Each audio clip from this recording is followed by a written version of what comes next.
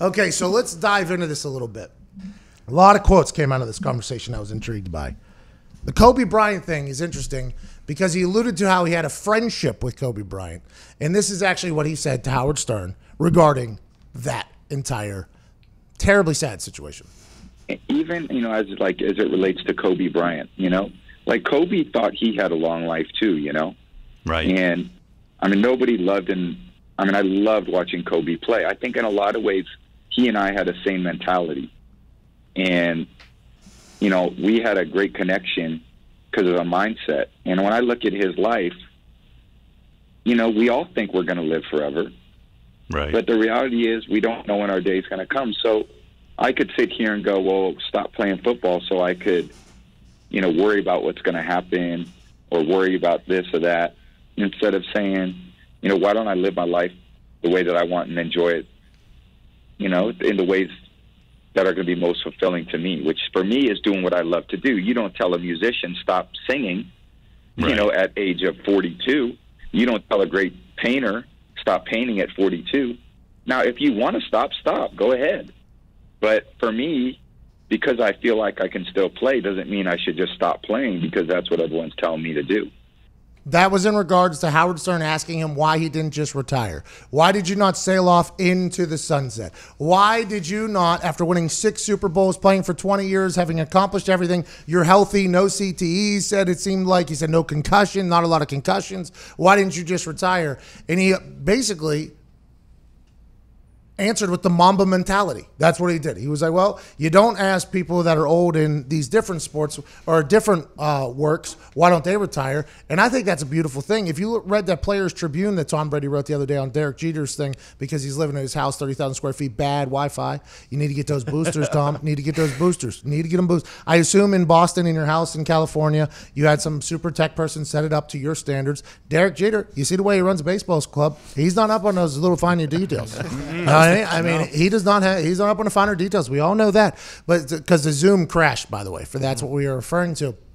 But he answered with the Mamba mentality about how I love my sport is what he said in the Players Tribune article. He said, I love my sport. I absolutely love it. Earlier in the interview, Howard Stern asked him about why he didn't get into baseball. He was drafted out of high school, obviously, and he said he just loves football. Everything about it. This guy might play for the next 10 years.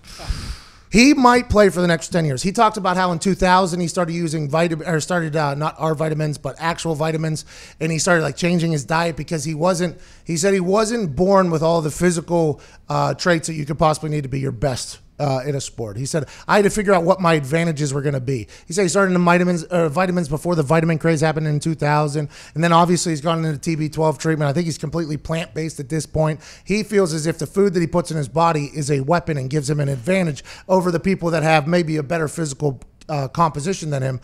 And I think he might play for another 10 years. I don't know if Tom Brady's ever going to slow down. There was a lot of passion in that interview. Yep. It was a guy that was ready to go. Already moved down to Tampa Bay. I mean, who's moving in the middle of this? Nobody. I'll tell you who's moving in the middle. The people that can just get planes and do it. Yeah. But Tom Brady is moving in the middle of this. He could have stayed at his house in L.A., I assume. He has a house in Costa Rica, by the way. He has a house in Boston. He mentioned that in the conversation. He said that's where Giselle was before this whole thing started.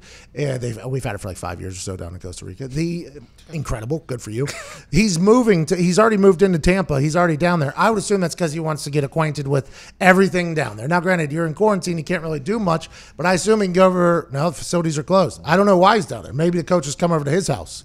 Something there has to be a reason he's getting down there and getting acclimated. I like the Tampa Bay Buccaneers more right now, and I haven't heard the last 20 minutes of that conversation where I would assume they dig into his mindset a little bit more in his current state. I can't wait to hear that. I like the Tampa Bay Buccaneers more right now than I did before that interview, and I cannot wait to watch the Bucs in their new uniforms that look exactly the same as their old uniforms. Not just these bad uniforms. I wonder if Bruce Arians saw those uniforms when he got down there last year. He was like, can we change these damn numbers? One more year, we're doing it next year. And when we bring Tom Brady down here, we're going to do the same thing. So sorry to interrupt. If you're a man watching this, you deserve to have long, great. And you can do that now with our friends at Roman. Right now, you go to GetRoman.com. You get $10 off and free 2-day shipping on Roman swipes, which are guaranteed to make you have longer, more fulfilling Every time you get in the sack. Now let's get back to the fornicating action. He said that there was a lot of teams interested in him, by the way.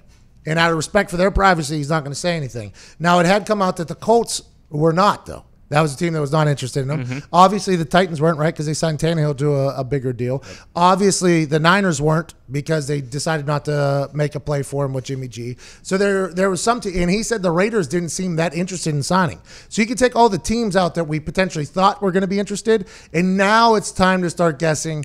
That's what we'll probably do tomorrow. I mean, just to be honest, it's probably what we're going to do tomorrow. What teams have an established starting quarterback right now that you think potentially reached out and see, hey, what are we thinking? What are we thinking? I'm sure there was numerous, and that's why he said, out of respect for their privacy, I'm not going to say anything. There had to be some teams in there. Bears.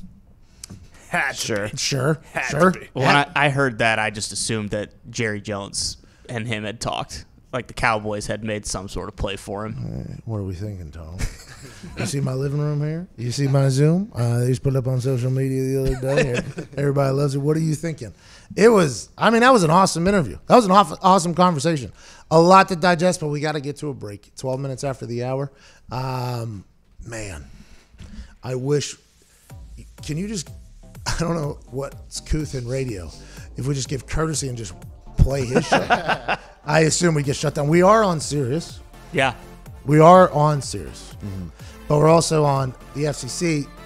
Tom and Howard were both getting a little loose with the language. Mm-hmm. Refreshing to hear Tom Brady swear, by the way. Yes. If somebody doesn't swear whenever I'm talking to him, I don't trust them. I can't trust them. Now, granted, there's some people who are like super religious. Like Tim Tebow's never going to swear. I assume Phillip Rivers is never going to swear. But if somebody has sworn before and you're in a deep conversation with them and they don't swear to you, they don't trust you and you're not having a real conversation with them. Just a little tip that I've picked up through my days, especially as somebody who swears. And it's weird hearing him say it, even though like you've seen him mouth F-bombs. Let's go! Exactly. But it's still just like, it's nice to know that he's not just a robot and that he's like an actual human being. By the way, his dad was going to be a priest. That's why he didn't smoke all the weed, just some of the weed in high school.